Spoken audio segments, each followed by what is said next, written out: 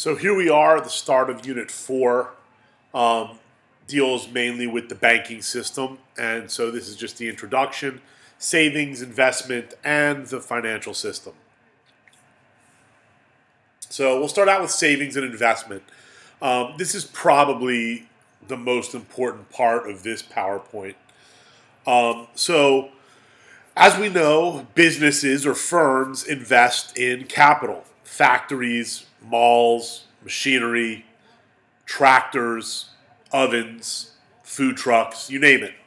And oftentimes businesses don't have the cash on hand, so they borrow money. That's how they're able to finance these projects. And so we need to sort of understand the relationship between savings and investment. You can look in Krugman's book, and he goes through a lot of ways to get here, but the bottom line is that savings equals investment. So in other words, the money that is put into banks, we're saving, but what that savings does is that's being lent out to people who want to invest. And so to understand savings and investment, that's an important idea here. And savings can come from domestic sources, or they can come from foreign sources. People will put their money into this country if they can earn a higher return.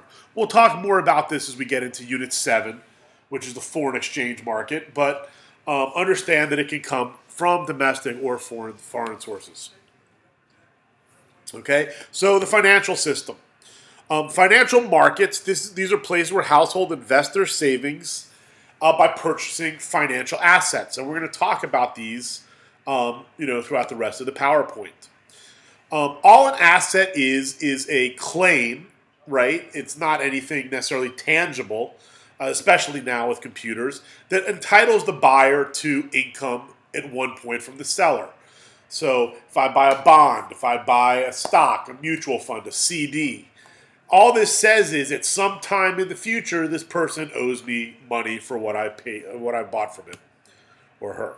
And so a physical asset is something that's tangible, that gives the owner the right to sell or dispose of it as they see fit, right? So I can buy a tool, a machine. I can buy a boat, a piece of art.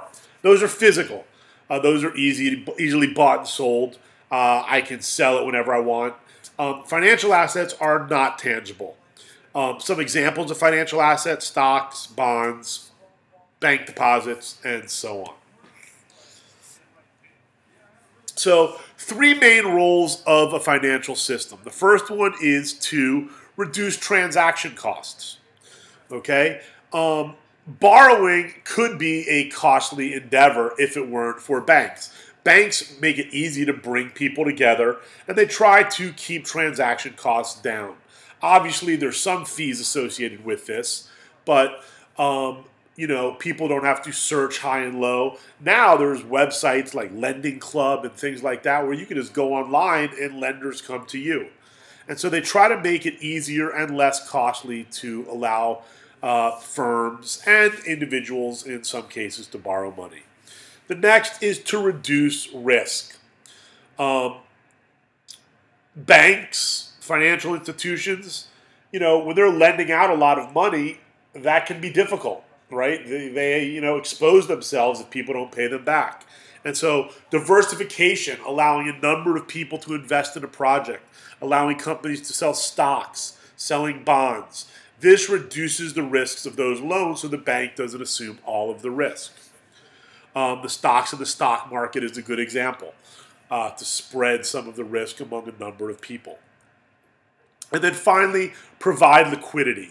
Liquidity is something we're going to be talking a lot about, and that is the ease at which assets can be converted into cash that is usable. Okay? And so the easier something is to be able to be cashed out, that's something the banks provide. Right? So if you own an asset, you should be able to make it into something usable. For example, I own a house. That's very hard for me to turn into a liquid asset. I have to sell it, get the cash, all these different things. Of course, it can be done, but it's not that easy. And so banks try to provide assets that are easy to become liquid assets. So here are some more types of financial assets. We have loans. This is an agreement between a lender and a borrower, right? I want to borrow money. I walk in. I say, hey, I want to buy this. And the bank puts us together, okay? And I'm able to finance whatever it is I might want to finance. Then we have bonds. Well, we'll talk a lot about bonds in this unit.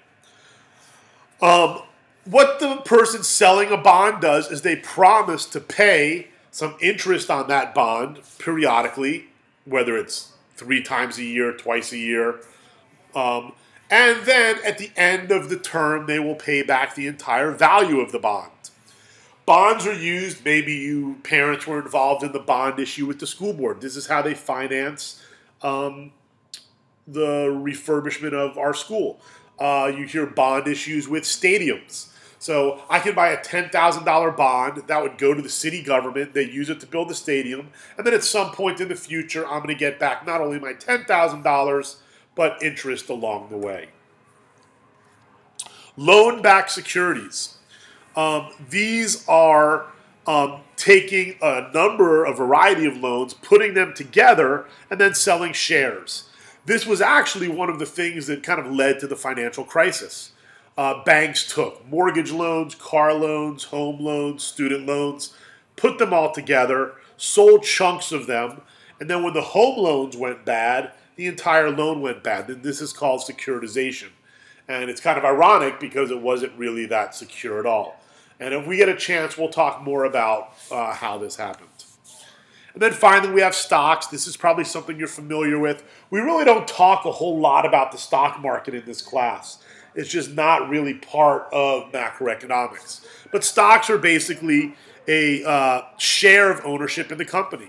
So if Apple, you think Apple does a great job, you can buy 100 shares of Apple, and when the company does well, you get to share in that growth, okay? And that's what stocks are. Next, we're going to move on. Well, here is a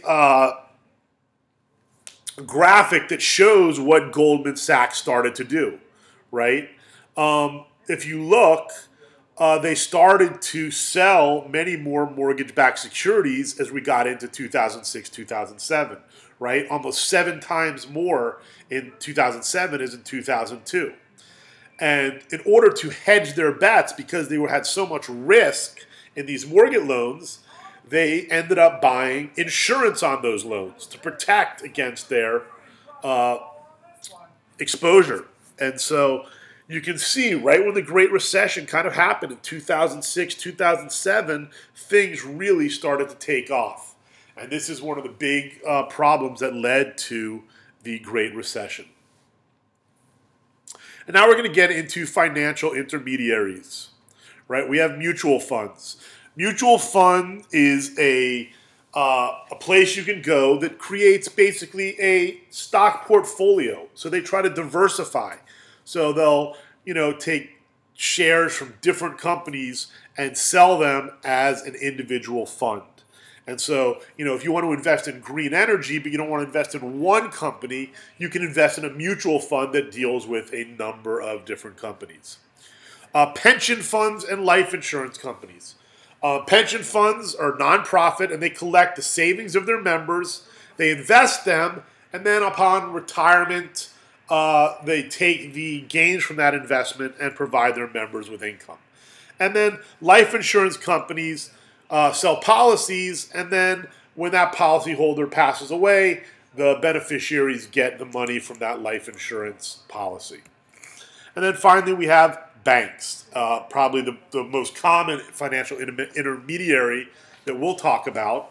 And they, again, provide liquid financial assets in the form of deposits, and they're able to finance things that are not very liquid, like factories, shopping malls, right? And so banks are really the main thing that we're going to be concerned with in this unit. And finally, you may have noticed that you didn't hear any barking, and that's because Cody has been sleeping this entire time.